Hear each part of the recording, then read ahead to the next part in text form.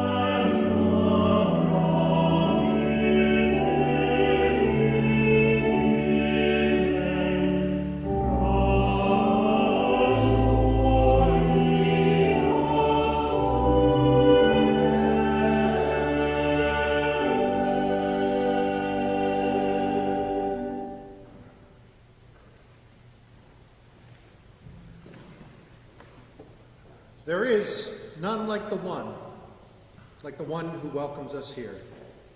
In the words heard, tunes felt, and in silence experienced, we are ready to offer all that we have in hope. And so come and rejoice and worship with the Holy One. Let us pray.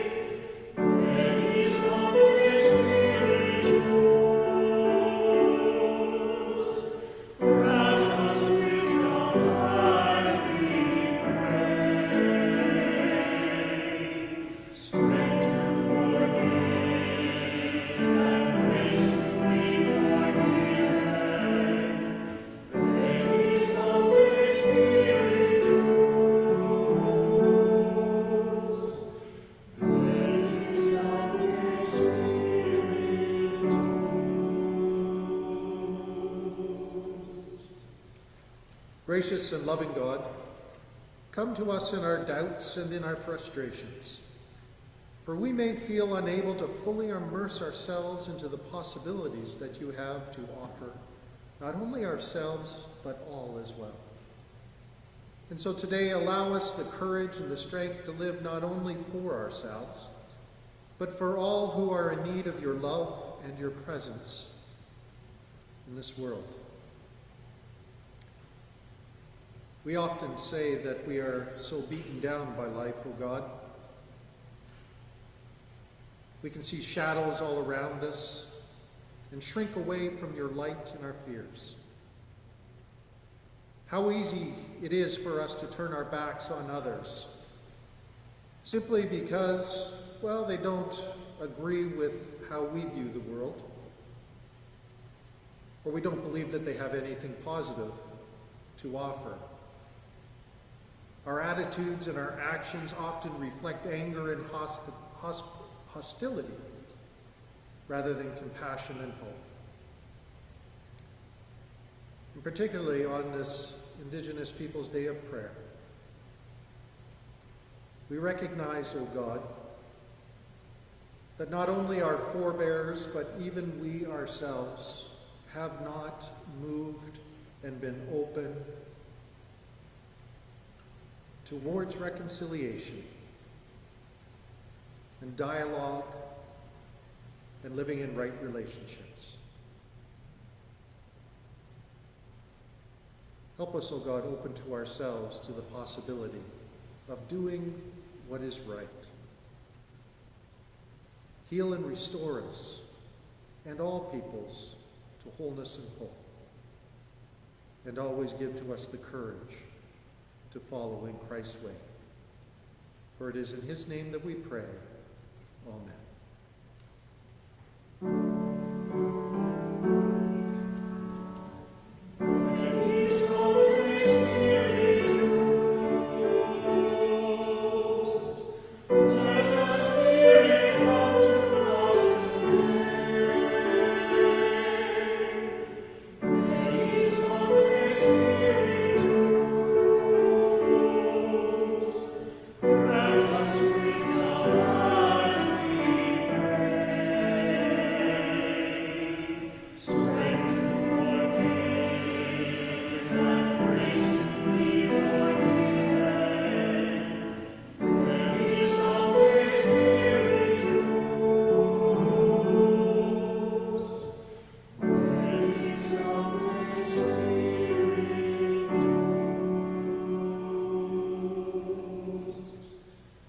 And in the spirit, in the love, and in the peace of a reconciling Christ, may the peace of Jesus Christ be with you all.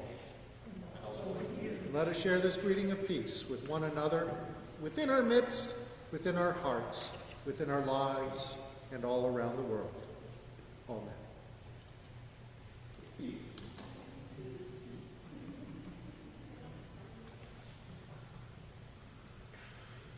As we continue on this morning with readings from the book of Genesis, we continue on with this fascinating and quite, well, out there story of the trials and tribulations of Abraham, Sarah, and all those who are a part of their lives then and in the future as well. This morning we're reading from chapter 21, verses 8 through 21. We recall that Isaac, whose name means humor or laughing out loud, is the son of Sarah and Abraham, a miracle child who they thought they would never be born. And so let us listen for what God might be speaking to us and that we need to hear so that we may share it in our lives today. When Isaac grew up and was about to be weaned, Abraham prepared a huge feast to celebrate the occasion. But Sarah saw Ishmael, the one son that Abraham had with her Egyptian servant Hagar. Well, she saw Ishmael making fun of her son Isaac. And so she turned to Abraham and demanded, "Abraham, get rid of that slave woman and that son. He's not going to share the inheritance of my son Isaac. I will not have it." Well, this upset Abraham very much because Ishmael was his son as well. But God told Abraham, "Do not be upset over the boy and your servant. Do whatever Sarah tells you, for Isaac is the son through whom your descendants will be counted. But I will also make a nation of the descendants of Hagar's son, because he is your son too." So Abraham got up early the next morning. He prepared food and a container of water and strapped them on Hagar's shoulders. And then he sent her away with their son, and she wandered aimlessly in the wilderness of Beersheba. But when all the water was gone, she put the boy in the shade of a bush. Then she went and sat down by herself about 100 yards away. "I don't want to watch the boy die," she said. as she burst into tears. But God heard the boy cry, and the angel of God called to Hagar from heaven, "Hagar, what's wrong? Don't be afraid.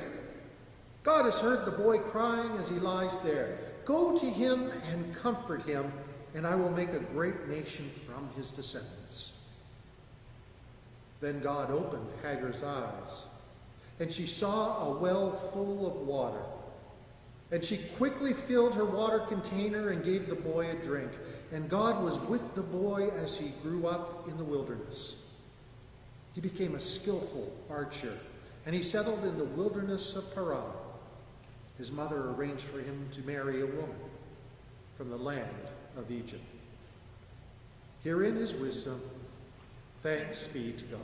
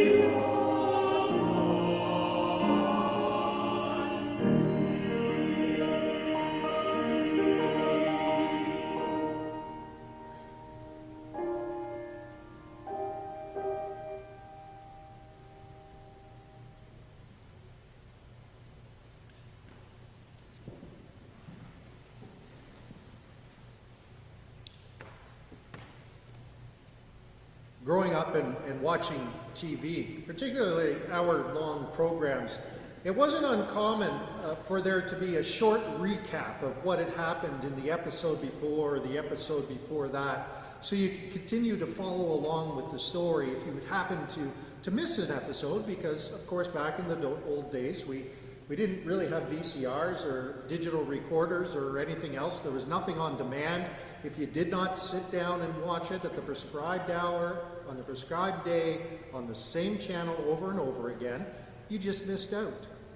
And so there'd be these short recaps, and of course they still do short recaps on many programs today. And this is a particular story, the story of Abraham and Sarah and all their goings on. There needs to be almost a short recap every time that we preach on it, just so everyone can imagine and understand how the story flows from that first call that Abraham receives from God. And he and Sarai, they begin to travel. They travel with their nephew Lot and with Abraham's father.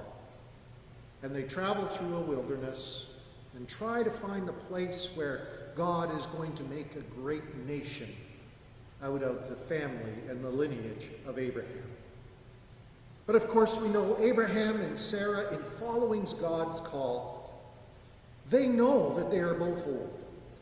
And they both believe deep within themselves that they're never, ever going to have children. Heck, they're 90 plus years old.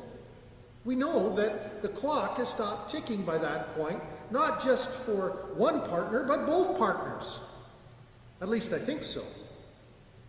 Sarah believing that they need someone to carry on to carry on their name and their calling after they die, well, she has a plan. And so she offers her husband the chance to sleep with Hagar, in the hopes that Hagar produces a son. Hagar, of course, being Sarah's servant. Well, lo and behold, Hagar becomes pregnant. And then Hagar believes that she's found new standing within this family unit and begins to be very nasty and catty towards Sarah. Well, Sarah says to Abraham, "Look, Abraham, what have you done?" Well, forget about the point where I asked you to sleep with my servant, but now it's all your fault, Abraham. What have you done? Not my fault, says Abraham. You deal with her. And so Sarah begins to plot her revenge. Hagar is so ill-treated by Sarah that she runs away before she gives birth to Ishmael, but an angel tells her to go back and tough it out. Tough it out, and everything will be okay. Well, she has her son. Abraham is thrilled, and he names this son Ishmael. Well, if we think that's a bit of a story, here comes the next plot twist. You might remember last week, God tells Abraham that he's going to have a son with Sarah, and Abraham laughs it off. Not only Abraham, but Sarah, who's hiding in the tent, overhearing the conversation that her husband is having with the three strange travelers, she begins to laugh hysterically as well. But God then tells Sarah that she's going to have the baby. And Sarah, she just can't believe it. Laughing and laughing, we're told laughing right into the face of God. Well then, if that's not enough, Abraham then goes on trying to save the cities of Sodom and Gomorrah. Because remember, his nephew Lot was traveling with him originally, but we haven't heard a lot about Lot lately because we're so involved with the Hagar, Sarah, Ishmael story. So Abe goes off to save Sodom and Gomorrah, and his nephew Lot gets involved there. Tragedy strikes, the cities are destroyed.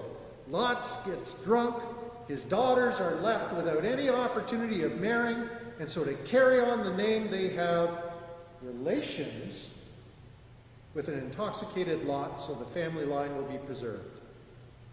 Success for both. They both become pregnant. Now you say, really, Stephen? Is this really part of our sacred scriptures? It's all there.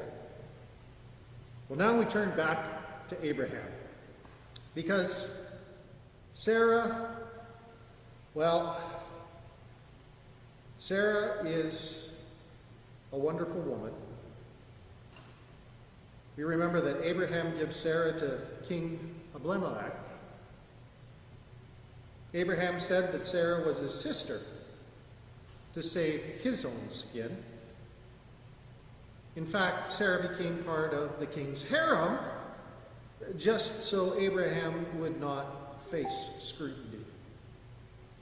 And so the king has a dream, and God states that everyone the king holds dear would die if the king actually lays a finger upon Sarah. Well, the king gives Sarah back to Abraham along with a whole whack of livestock, servants, and money. And then Sarah has Isaac. No need for Hagar and Ishmael anymore. Hey, Abe, honey, why don't you just kind of get rid of these extra people? We're rich now. We've got our own son. We don't need all this stuff. And so Abraham wakes up early in the morning and he quietly goes into the servant's tent where Hagar and Ishmael are sleeping. And he gives Hagar some bread and some water. And she says, it's time for you and Ishmael to leave.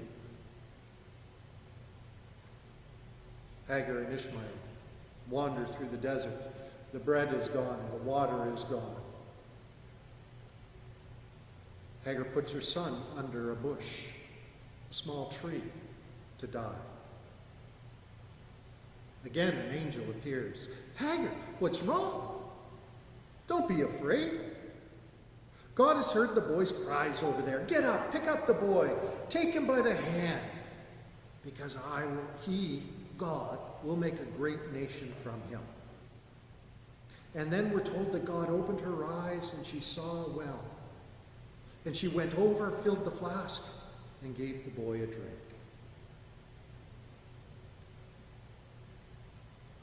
Like sands through the hourglass, so are the days of our lives. I mean, if our faith tradition does not read like an episode from a prime afternoon time drama, I'm not sure what does.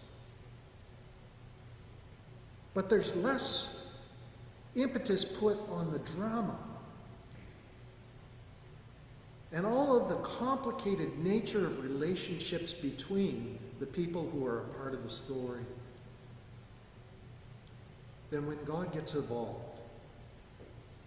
For when God gets involved, it is a simple and it is a direct way for people to open their eyes and see the reality in all its folly within their midst. I mean, has anyone ever told you, come on, open your eyes. It's so plain to see what's going on here, or what's happening over there. I mean, if we open our eyes, there's a great deal of hunger, mental illness, accidents, poverty, racism. If we open our eyes, we see actually the very minute time and energy that has been put into any type of reconciling relationships with Indigenous peoples. Oh yes, we can get, snippets in the news about how this government or this group of people are doing good things here and here, and I'm not saying that that's not important. But if we look at a conscientious effort among all the peoples of Canada, all the peoples whose heritages come from places other than that of those who were here with the Creator. If we truly opened our eyes, I think we would realize that we haven't paid it much mind. Sometimes we need to open our own eyes to the relationships that we have and what others offer as silent approval. I'm not sure about you, but there are times that I don't want to see what's right before me in front of my eyes. I mean, the unpleasant realities of life that we toss out into the desert so that we don't have to worry about it. Somebody else can worry about it. Somebody else can feel bad about it. I really don't want to invest that from myself right now because I'm kind of busy over here and this feels a lot more comfortable, so, But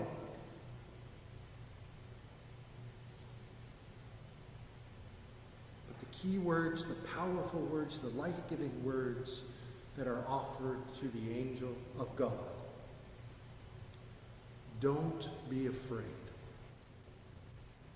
Get up and open your eyes.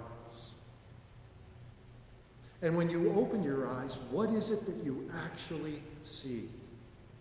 What is it that we need to do, and what is it that we need to address when we are truly willing to see what is in our midst around us?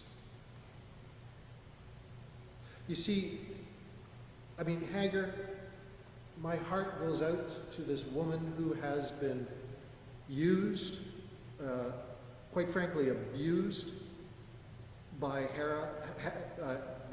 Abraham and Sarah.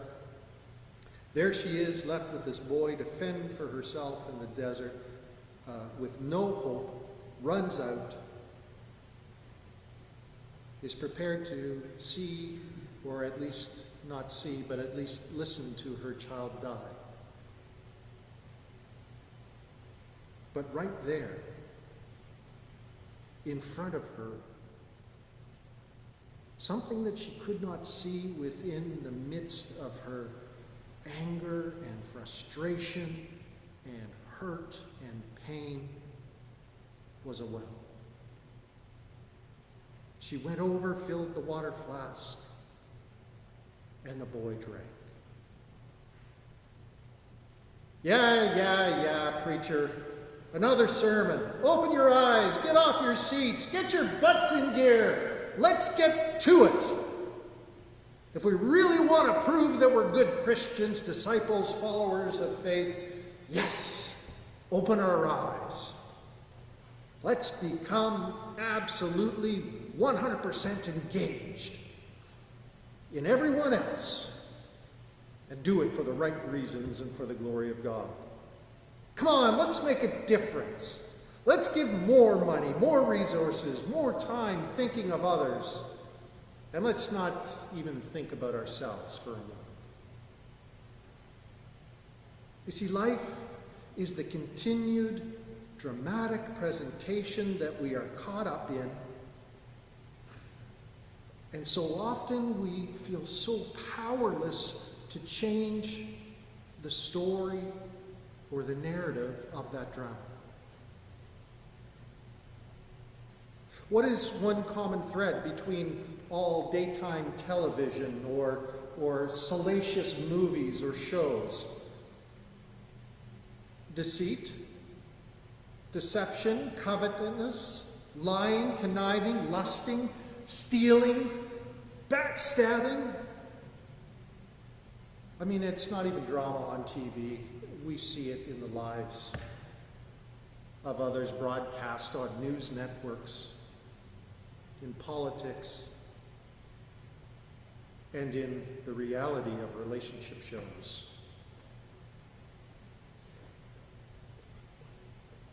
Love Island, they call it. I don't know. Oh, but that's me being judgy, right? And you've all heard me say before, I'm not all that into judgment because my own glass house can't stand the judgment that's being thrown back at me. So forgive that. We'll try and edit that Love Island thing and me being judgy out of this sermon. Oh, no editing, Katie says. All right, well, I guess it has to live with me. You've actually heard me judge something.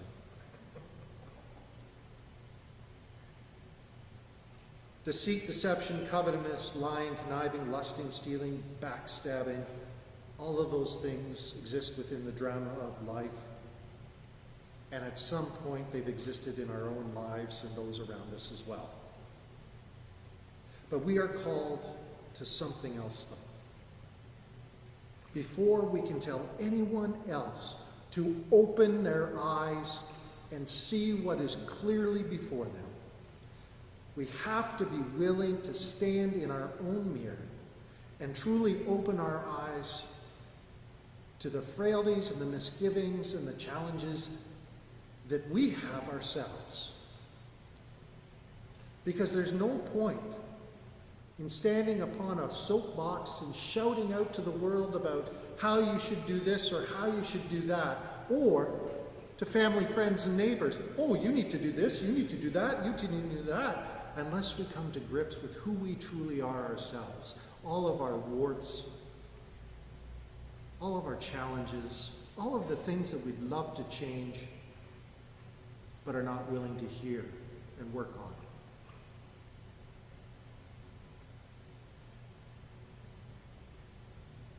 Open your eyes. And when we get to the point where we can't open our eyes, that is when the narrative of this drama of life that we are a part of can change. The narrative can be shifted towards all of those things that just seem absolutely ridiculous to us, yet we continue to get caught up in, towards something else that is far more positive, life-giving, compassionate, and loving. But to open our eyes means that we have to take a risk. And in that risking, we are provided insight into what is already before us that we find ourselves unable to see. Because right in front of us there is a well of life. A well that is overflowing with possibility. A well that overflows with inclusion, understanding, peace, acceptance, forgiveness, hope, love, transformation, reconciliation, and more than anything else, the incredible wonder of resurrection.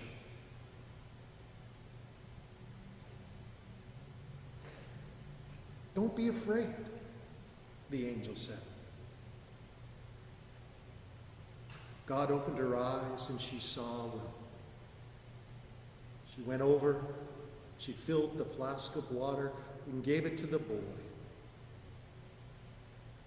In the midst of despair and loneliness and pain, there was an overflowing well that was there all along. Thanks be to God. Amen.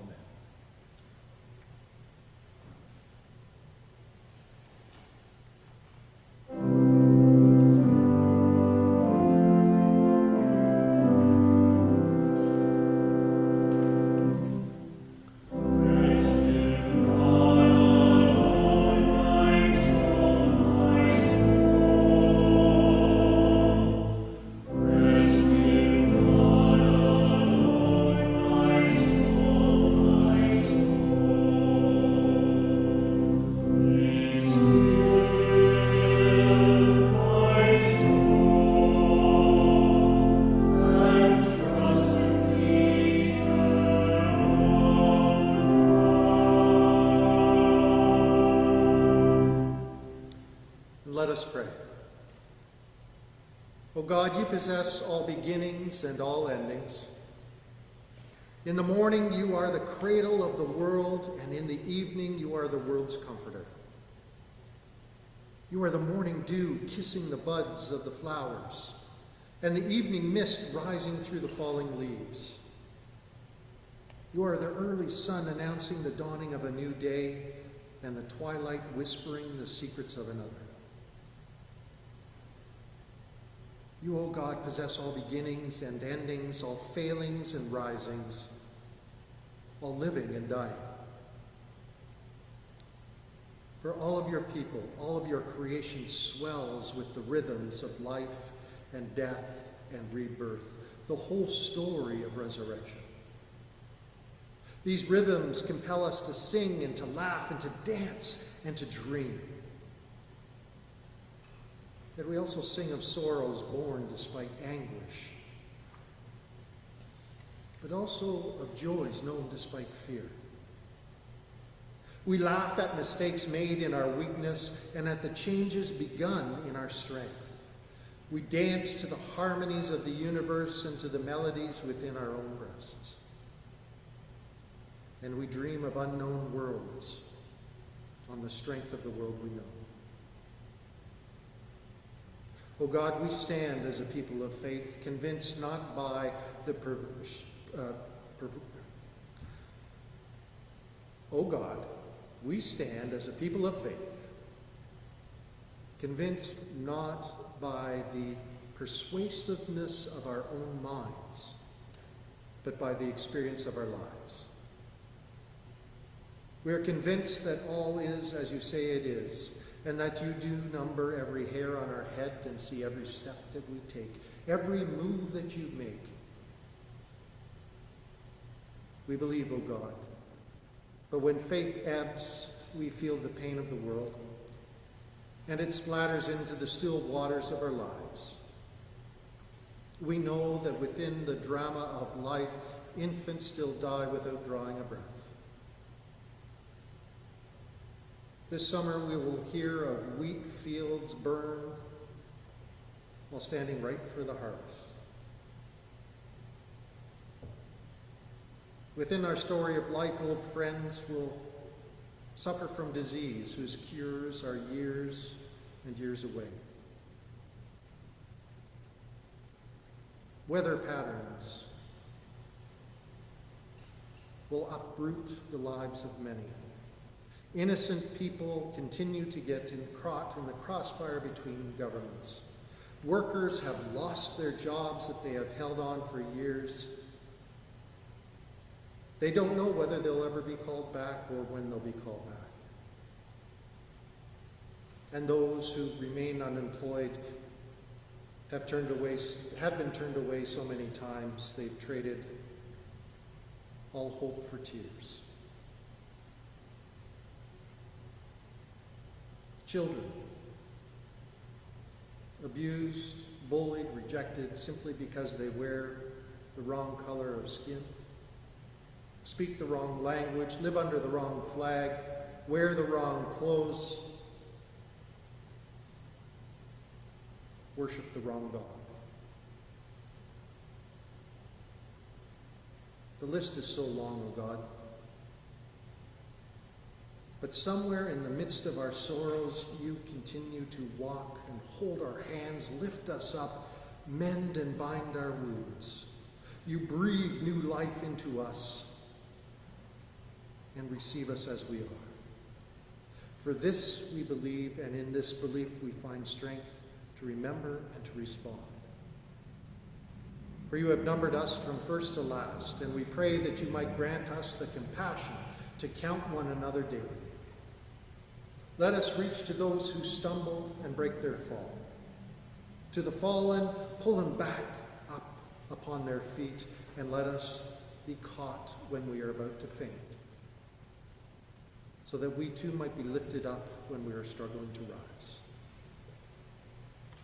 And may the spirit of reconciliation and transformation still and remain a part of the very foundations of who we are as your people.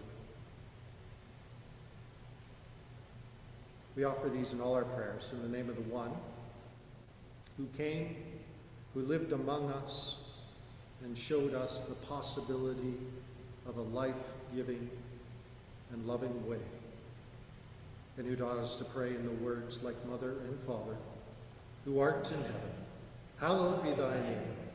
Thy kingdom come, thy will be done on earth as it is in heaven. And give us this day our daily bread, and forgive us our trespasses, as we forgive those who trespass against us. And lead us not into temptation, but deliver us from evil. For thine is the kingdom, the power, and the glory, forever and ever. Amen.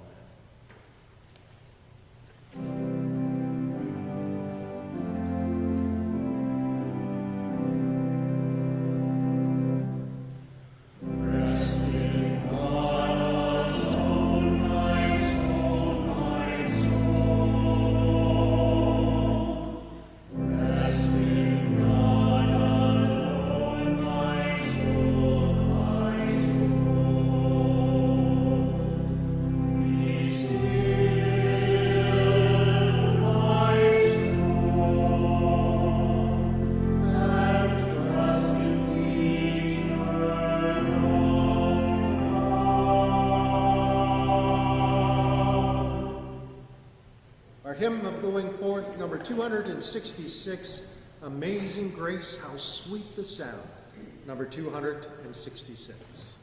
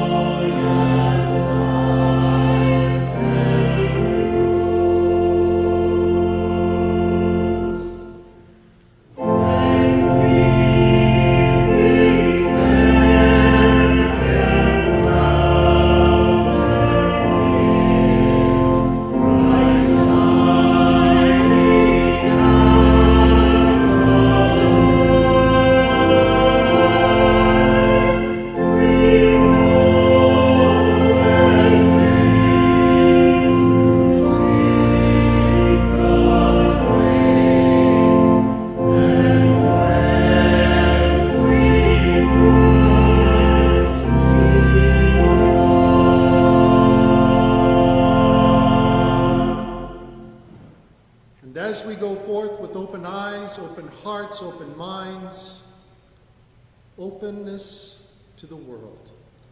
We go forth knowing that there is a wellspring of life just waiting before us to go and to drink of and to offer to others.